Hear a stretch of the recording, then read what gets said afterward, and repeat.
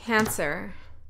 I'm hearing doe, a deer, a female deer. And it's interesting because for Scorpio, which I just finished doing their reading, I was also hearing like a little bit of a jig, a little bit of a tune. So there's something here with the water signs in general, but for you about there's some rhythm here in your energy. There's a rhythm, there's a tune, there's a frequency that you're supposed to channel into, connect with to take you to where you need to go. The number 26 could be significant. There's also something maybe about the alphabet. I have no idea what that could mean for you. Interesting. There's something about magical correspondences coming up as well.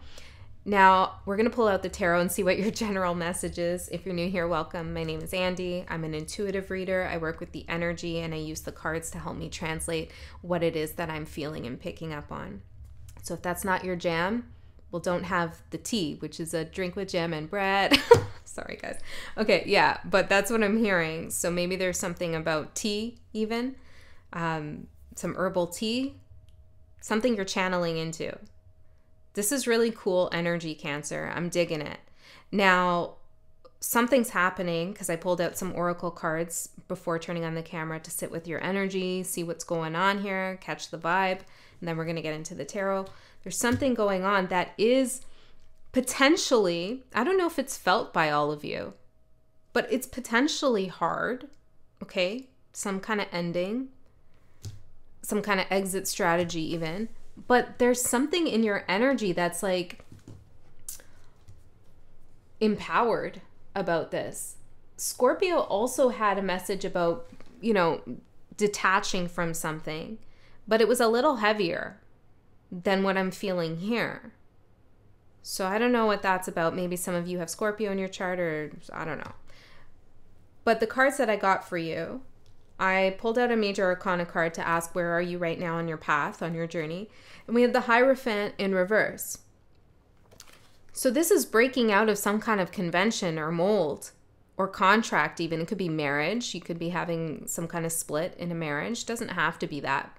The Hierophant represents like kind of institutionalized knowledge or structure and rules. It could also be a divine connection with God, with source, but done through a medium, like a spiritual guru or a tarot reader or a pastor or a priest, or there's like a medium in between you and source, even tarot cards. There's some kind of ingrained meaning that you're breaking away from. And it's interesting how I opened this telling you I'm an intuitive reader, because I do deviate from the card meanings. Doesn't mean I don't know them. It's just because sometimes what the card means by the books is not exactly what I'm feeling intuitively. And I trust my intuition more than I trust, I don't even know who wrote the meaning of the cards, okay? So I'm going to trust myself first. This is a message for you. I'm hearing Taurus here. Maybe there's Taurus in your chart too, but this is a message for you, Cancer, especially if you're getting into divination or you already are a diviner, okay? There's something about like you not feeling beholden to the tools of your trade. Even if you are, not doing tarot, you're still very intuitive, this is for sure. And this is maybe about a work situation for you or a relationship. There's something about going outside the box, not feeling like you have to do things in the typical way. Because the next cards that I got for you, Cancer, is divinity and power. Like, hello, the Hierophant in reverse with divinity and power. Whatever this structure, rules, regulations, ingrained meaning is all about is that knowledge, that way of doing things, or maybe if it's a marriage, is so limited compared to your energy, what you know, what you can do, your power. Something's been cramping your style, in other words, and you're getting away from that. Yeah, it's like you're feeling very, or you will be feeling like, no, screw that. I know what I'm worth. I know what I can do. I don't have to follow these rules or be in this thing that maybe society thinks is a good thing for people to do. It's almost like you're seeing the dark side of something that everybody else kind of sees as positive, or maybe it's a person. The other cards I got for you is the aristocrat, the novice, and greed. And I feel like this is the high, which is a Taurus card, right? Maybe you are dealing with a Taurus, or just Taurus energy in general, which is all about, a lot about material wealth, safety and security. But there's something about whatever this energy represents to you, whether that's work or a relationship, whatever, or spirituality, whatever this represents, there's something about it that it's like you see the shadow side of it. It's like maybe they have some status, a following, or something's going on here, right? Like people look up to this person, or there's something going on here where it's like, oh, this thing is something to covet, something to follow, something to cherish. But what you see is that they actually don't really know what they're doing, or they don't have the power that other people think they do. There's a mask here. There's a front. Or if this is about work, there's something going on here that is kind of chaotic, even though other people might not see it. But you see it is the point. You see greed is what you see. The shadow side of Taurus energy, the shadow side of the Hierophant, greed. Somebody here, and this could even be an aspect of yourself that you're becoming aware of, so you take it however it resonates for you, whether it's about you or about someone else. Usually it's also always about us, but take it however, even when we're talking about another person. There's something here where it's like, oh, that person was just doing that so they could gain some status, some reputation, or some financial wealth or something. They don't really have true knowledge. They don't really have a connection to source. They don't really have power. Or maybe you feel like somebody doesn't really have love and goodness in their heart. There's some kind of ulterior motive here that you're witnessing, and you are saying, I'm not going to be a part of that. The next cards I got, Death, which is Scorpio energy. And then we have this card, Maktoum, which is Arabic for it has been written. It's destiny. So there's something destined to end here. And then I wanted more clarification, so I asked what this is, and I got connection. So there's a destined ending to some kind of connection you've had with a greedy energy that is nowhere close to your power, divinity, access to truth and wisdom. Okay. Now again, if this is like, maybe it's me, and you think like, oh, it's an access. Interesting. I was going to say an aspect of myself, but I heard access of myself. An axis, like AXIS. If you think this could be about you, then it's like you're getting out of something that you realize you were invested in for the wrong reasons. Oh, I wanted to be in that workplace because it gave me some status, some title that I thought people would respect, but really it was empty inside. You know, the feeling that job position gave me was emptiness. So I'm going to, sacrifice that title. You can take that title, you can take that job, and I'm going to go on my own way and trust in my own divine source and power to make my own destiny and connect with those who I truly need to connect with. So it could be that. All right, Cancer. Let's see what's coming up for you in the next 3 months from whenever you see this reading. My readings are timeless. Okay. Let's see. Cancers, spirit guides. I don't know if I want to use this deck. Let's go with the Crow Magic. Crow Magic deck.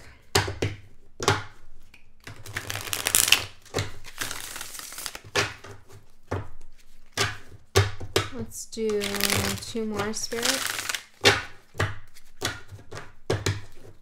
How you been, Cancer?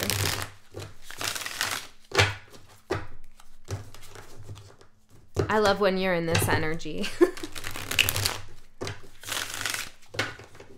It's like so fierce, but so playful. I don't know.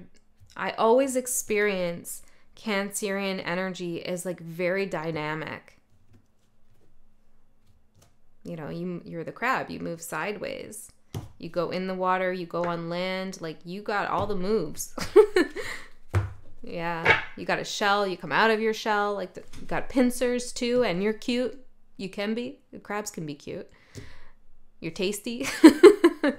All right, let's see. Cancer. Dynamic energy. Yeah, it's like you're too dynamic for the Hierophant.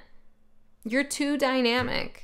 This is not going to work for me. I'm out of here. Actually, I know it's just dawning on me now. One of my best friends is a Cancer, and she's just gotten out of like a Hierophant situation, like an institution she was working in, because it was stuffy and it was not serving her power and her divine purpose.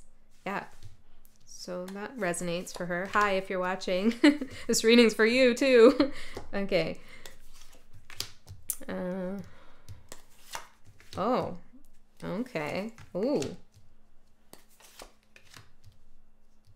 I don't mean to underplay this because this is a big moment for you.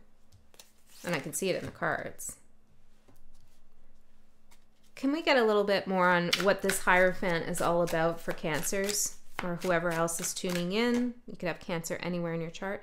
We have 5 of Cups, distance and ether. Yeah, I feel like you've taken distance from this energy. Okay, maybe you're at a distance from this energy. But it's something that made you feel a little bit regretful, remorseful. It could also have felt like a me against them situation. You could have felt like someone had some kind of strange upper hand.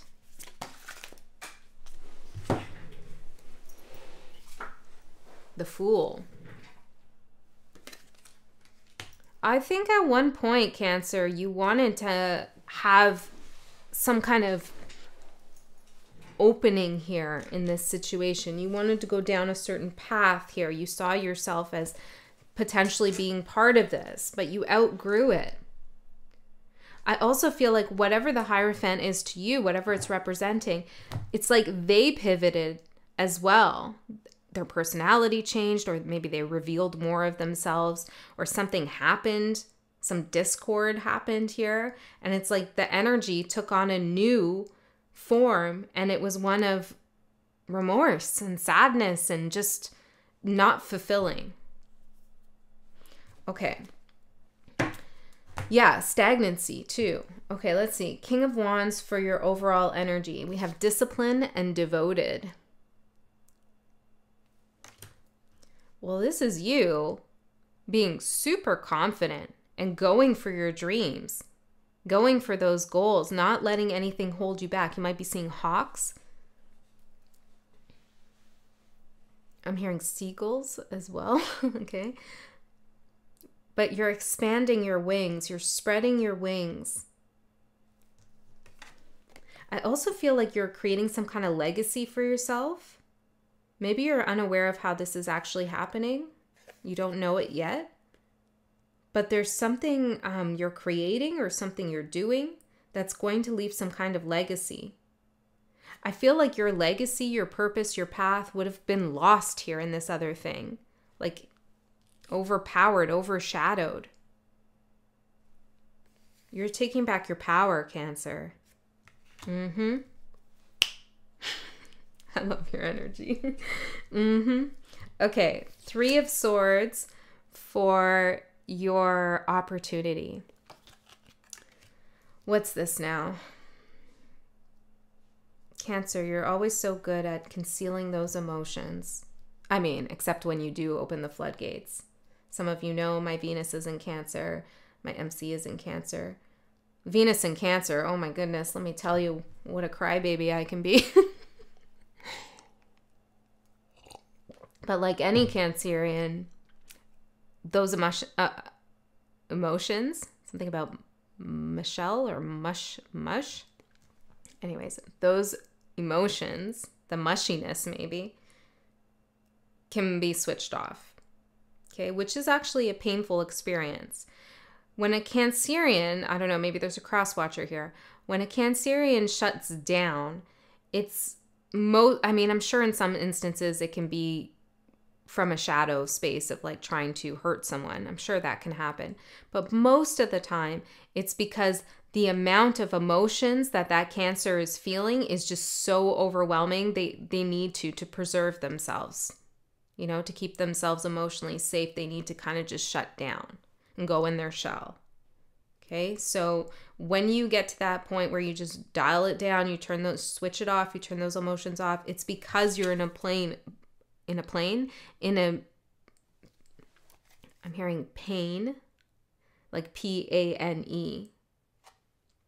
I'm also seeing P-A-Y-N-E. Maybe this is the last name. You're in a place of pain.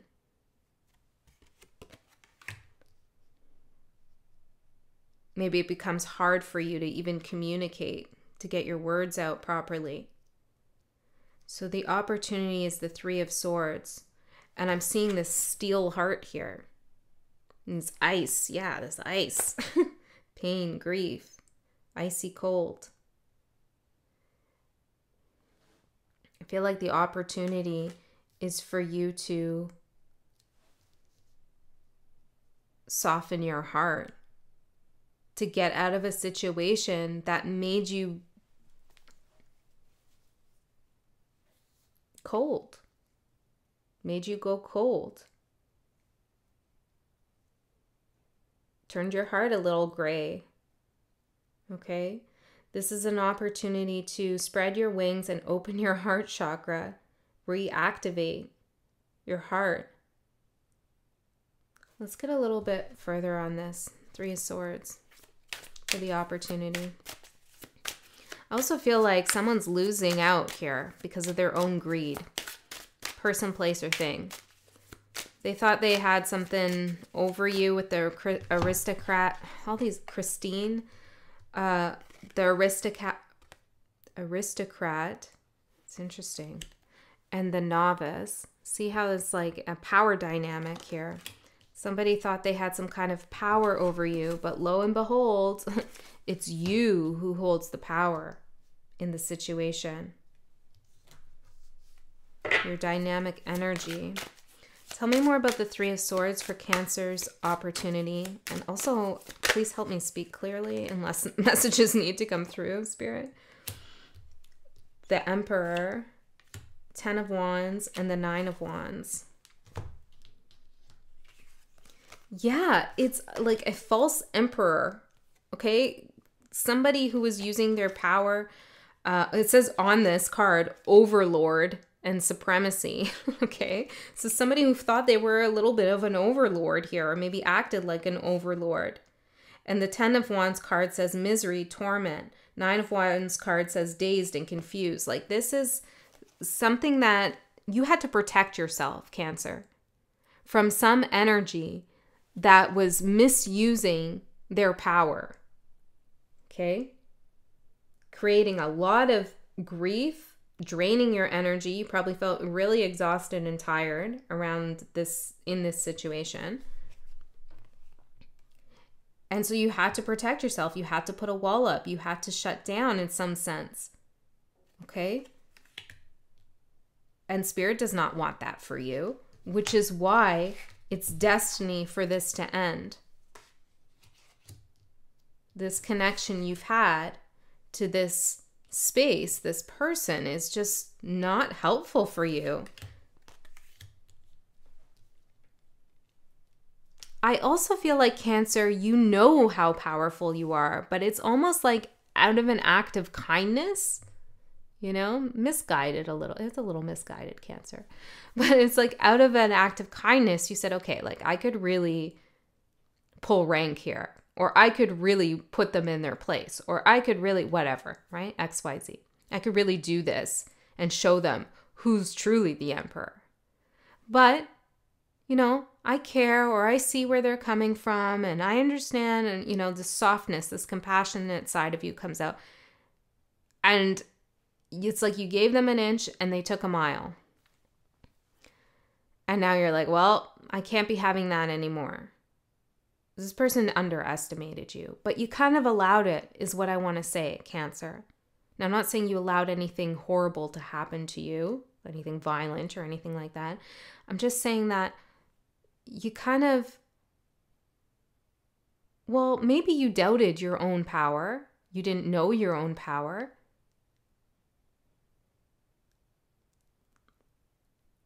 Or maybe you just kind of gave a little bit of it away in order to solidify some kind of connection. It happens. Usually when we do that, you know, when we compromise something about ourselves, our personality, or like, you know, we feel like, oh, well, I'm not going to. Anyways, when we compromise a part of ourselves, it's because we've been taught to do so at a very young age, that there was somebody around us who made us feel like our energy, our high vibration was a threat to them or was something that was bad. So we kind of subdued ourselves, or we brought it down a notch, or we didn't really shine as bright as we actually are. And I feel like this is a situation that mirrored something like that from the past, where you're like, oh, this is a situation where I can't really shine as bright as I am because I don't want to overshadow somebody else. Like, I don't want to make them feel bad, or, you know, I don't want them to feel like I'm in competition or something like this. And this person's a fool because they came with the opposite vibe. They came with like, I'm going to show Cancer how powerful I am. It's karmic a little bit. Okay, it's a lesson for both of you, whoever this other entity is, whether it's a job or whatever. It's a lesson. For them, it's not to underestimate someone's power. And for you, it's to not minimize your own power or give it away. Okay? The opportunity, the Tower. On this card, it says, the energy supporting you, not the opportunity. The energy supporting you. Draconian and forceful. You can bring down the Hierophant. That's your opportunity. And it doesn't have to be on a world stage, although maybe you are doing something like that. You're calling something out. I'm not sure what it is for every one of you. But you have the power to break apart some kind of illusion or oppressive energy. Some draconian way of thinking. Forceful. There's something forceful you're dealing with. Okay. Let me see a little bit more. This could be an Aries. Something about identity. Wheel of Fortune, cycle, and fate. See, just by you moving into a new cycle, just by you following your divine path, your fate, you create a tower in a situation that is a facade. Okay, you reveal someone's greed. You reveal somebody's misuse of power just by you moving into a new cycle, saying, I'm not doing this anymore. So, if you're wondering, like, when are these people going to be exposed? Am I ever going to learn the truth about what really happened here, or something along those lines?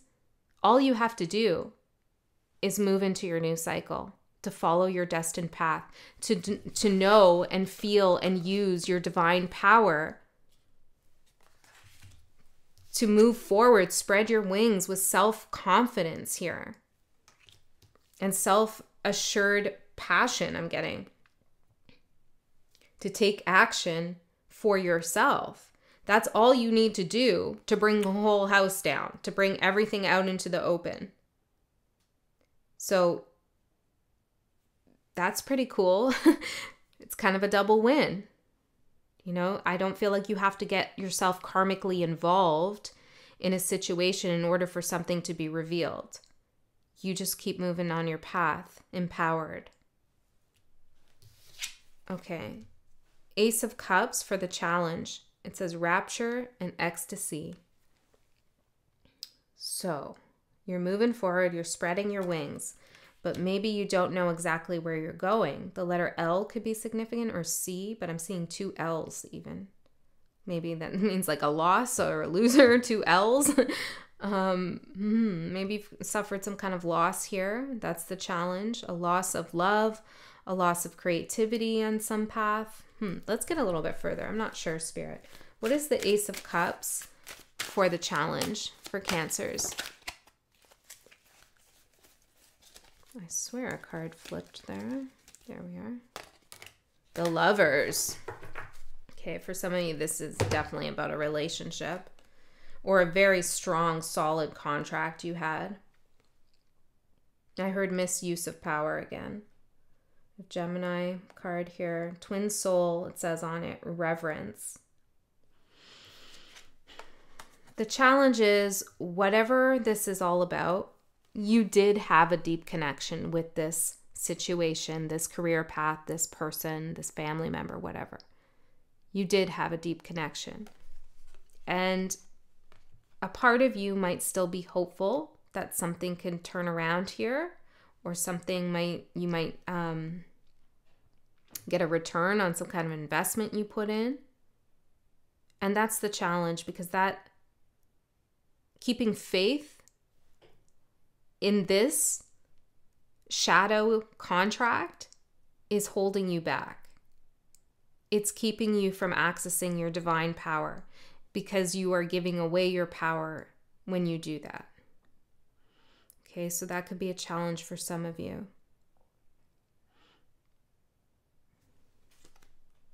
Sometimes losing faith in a situation is the best thing. You know, no longer holding out or hoping. You come to a place of acceptance. You're like, there's no faith, there's nothing here to have faith with. You know? Seeing reality. And not only a reality of the past and the present, but also the reality of the future. What would your future look like if you continued to go down this Hierophant energy with this Hierophant in the future? What would it look like for you if everything stayed as it has always been, or as it has been? What would your future look like? Because I don't think it's one you want, really. It's like what you want is not what this thing has to offer. You see that it could be there, though. Like, there is a potential for them to change, maybe, or there's a potential for this job to get better, or there is some kind of potential. But just because there's potential doesn't mean it's going to actually come into form as something that is real. So there's a need here to delineate between the potential and the actuality of a situation. Okay? Yeah, I feel like you know this. Most of you have already determined this for yourself. Knight of Cups for your advice. Spellbind and charisma. You are very charismatic, Cancer. You have a certain, or whoever I'm connecting with right now, and don't mean Cancers in general, I mean whoever I'm connecting with. You are very charismatic. You have a youthfulness about you, like this inner child, your inner child comes through. There's something playful, like I said, about your energy, and exciting, enticing.